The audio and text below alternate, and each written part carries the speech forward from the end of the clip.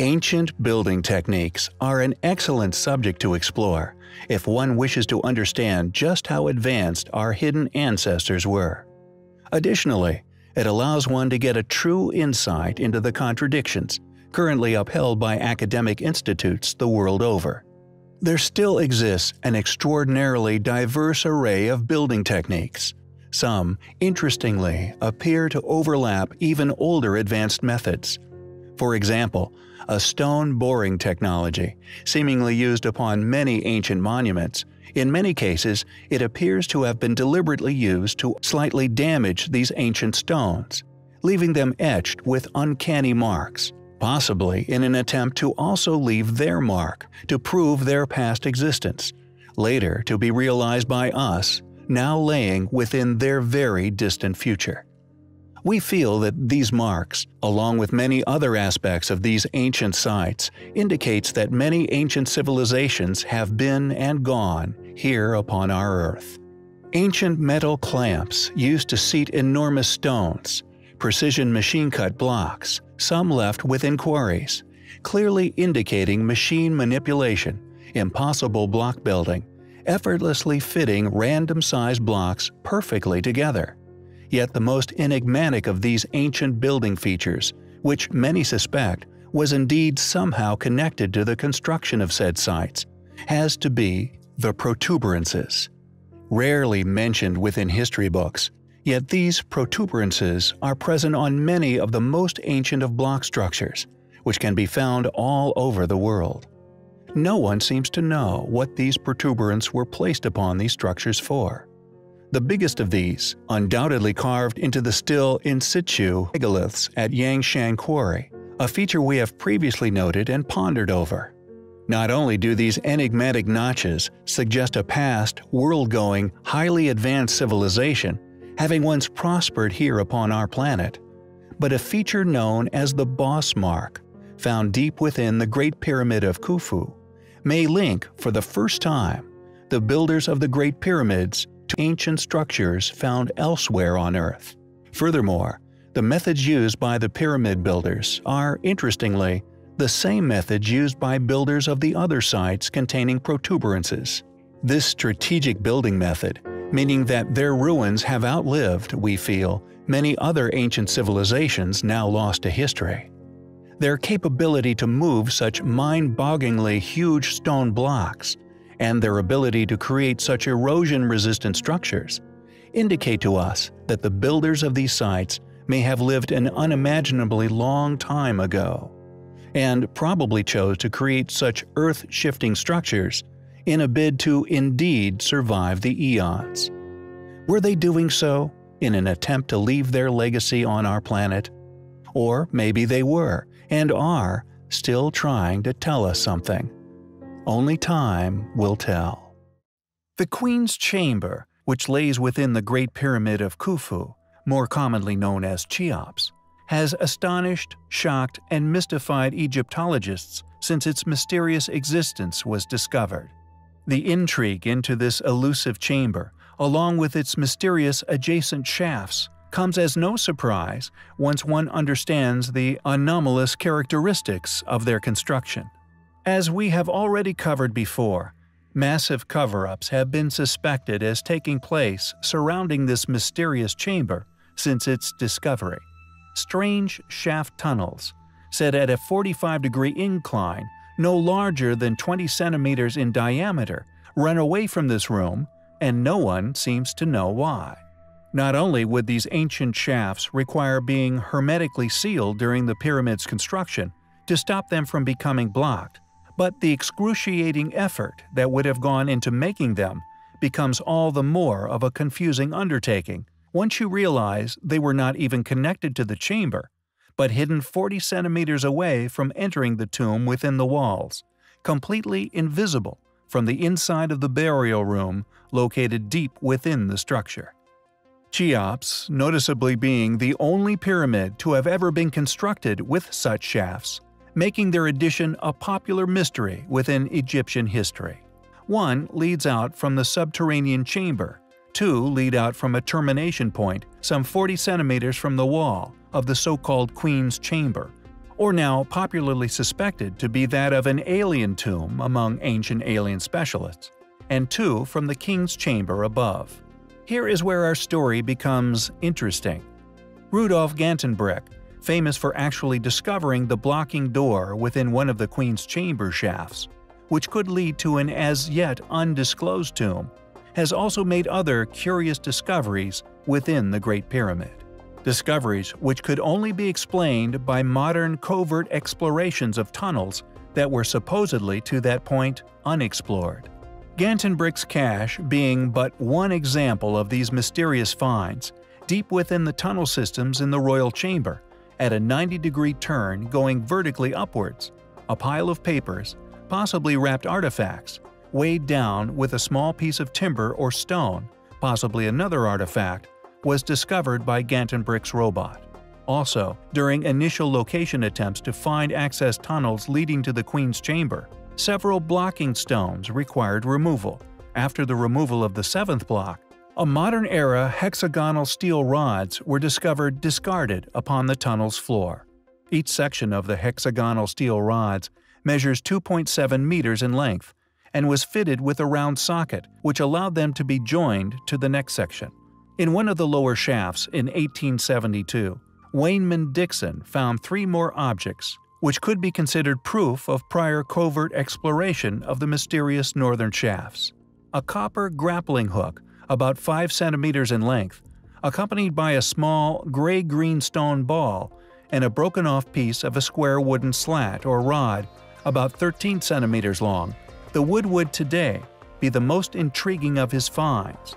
These artifacts, suspected to be remnants of the grave robber's tools, could have been carbon-dated, yet this fragment is the only one of the 3 to now be missing out of the London Museum's collection.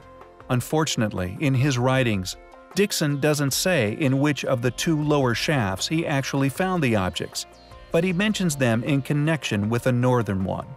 Not only did these obviously highly intelligent people leave evidence of how they must have gotten in, but also traces upon the previous untouched ancient walls of the shafts within Cheops, clearly left by their previous robotic technologies. Other square metal rods have been recovered, along with other artifacts discarded within some tunnel systems deep within the ancient structures, meaning these guys got to the treasures way before we did. Interestingly, reported evidence of covert excavations continues to this day, heavy-duty electrical supplies discreetly running into and trailing deep into the pyramids have been noticed and photographed by some of the more astute tourists. Witnesses to the sounds of heavy machinery being used beneath the site is also frequently reported, yet rarely followed up. It seems it's not a question of whether brilliant minds have achieved the seemingly impossible in penetrating these secret layers, but more a question of how and what astonishing finds have possibly been kept concealed.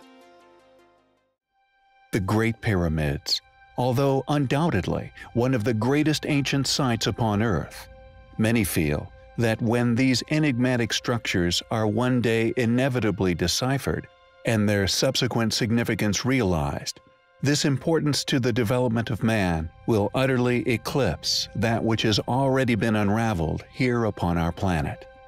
It is a site that we predict will encounter numerous astonishing discoveries that will undoubtedly be played down or discredited by mainstream academia and media alike.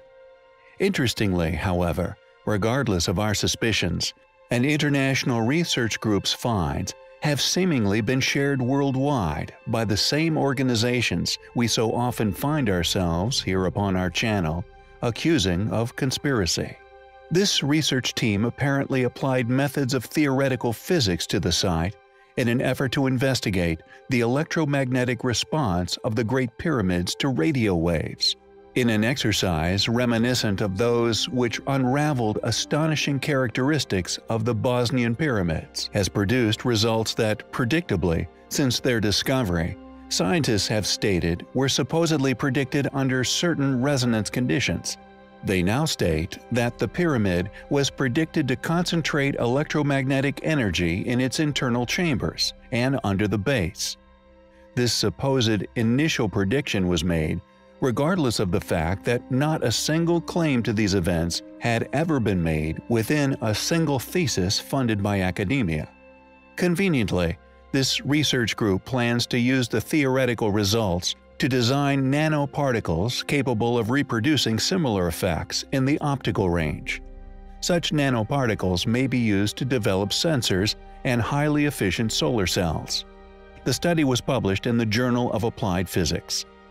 It seems to us that those in control of the production lines of mankind are seemingly aware of the technological prowess of the Great Pyramids, yet appear to be suppressing such discoveries in favor of financial control. In other words, the people who have permitted the release of these finds are the same people controlling the flow of information and technological development of our species. Quote, "The Egyptian pyramids have always attracted great attention. We as scientists were interested in them as well, so we decided to look at the Great Pyramid as a particle dissipator of radio waves resonantly. Due to the lack of information about the physical properties of the pyramid, we had to use some assumptions. For example, we assumed that there are no unknown cavities inside, and the building material had the properties of an ordinary limestone, evenly distributed in and out of the pyramid. With these assumptions made, we obtained interesting results that can find important practical applications," says Dr. S.C. Andrei Evluchin, scientific supervisor and coordinator of the research.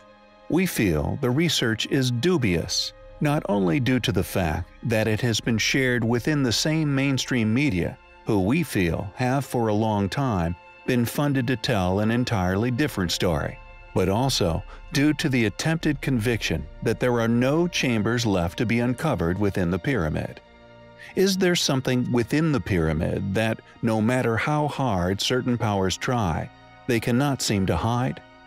Is this the reason for this conclusion and subsequent research being so widely covered? We find the discovery and subsequent coverage to be highly suspicious." During the past few years, we have covered many aspects of Menkaure, Khafra, and Khufu, the three Great Pyramids of Giza. We have explored numerous amazing facts regarding these structures, which have remained secret for many years. As the interest has grown regarding these three amazing structures, more people with suspicions, hypotheses, and technical and intellectual talents are fortunately beginning to approach these mysterious and wonderful structures in more explorative ways. We are experiencing the beginning of an ancient Egyptian renaissance, thanks to the gift of modern technology. At the beginning of this year, an international team of researchers began investigating the buildings from afar, gazing at them with unusual cameras. Using state-of-the-art infrared heat detection technology, they have discovered some surprising anomalies regarding the heat signatures visible on their faces. What these thermal anomalies reveal are undiscovered shafts, more than likely leading to additional and undiscovered secret tombs deep within these amazing pyramids. The thermal scanning that they have successfully completed has revealed that there are many of these temperature fluctuations, in many areas undocumented as containing anomalies. Thus, what the team has done is pinpoint unexplored shafts dotted across the pyramids. The team also found a particularly impressive anomalous signature located on the eastern side of the Khufu pyramid, very close to ground level. From the beginning, the team had always maintained that they would publicly disclose their findings. All of the staggering finds were made public by Antiquities Minister Mamdouh El Damati. During a press briefing, quote, "There is something like a small passage in the ground that you can see, leading up to the pyramid's ground, reaching an area with a different temperature. What will be behind it?" said El Damati. The scanning was done throughout a 24-hour period, allowing the researchers to monitor subtle temperature changes as the pyramids heated up and then cooled down during the day and night. Though the huge granite and limestone blocks which make up most of the pyramid, this technology was capable of recognizing the slight differentials in their temperature. By monitoring the speed of this heating and cooling, thanks to these miraculous cameras, the researchers were able to isolate several persistent anomalies. Thus, they may have just unlocked more of the pyramid's secrets in one day using state-of-the-art technology than Egyptian antiquities or archaeologists worldwide have in more than 100 years. While the difference in temperature between most adjacent limestone blocks was between 0.1 to 0.5 degrees Celsius, the largest of heat anomalies discovered on and within the Great Pyramid was an impressive 6 degrees warmer than the surrounding bricks. So far, there are plenty of theories being put forward as to what these heat anomalies might indicate. Not surprisingly, with the leading assumptions being that of just empty areas, a hypothesis I'm sure some would like to make a reality.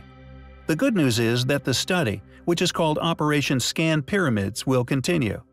Next, the researchers intend to use cosmic particles called radiographic muons to create a 3D reconstruction of the pyramids of Giza in an attempt to map all the secret chambers and passageways within the pyramids. We will keep you posted on their future finds.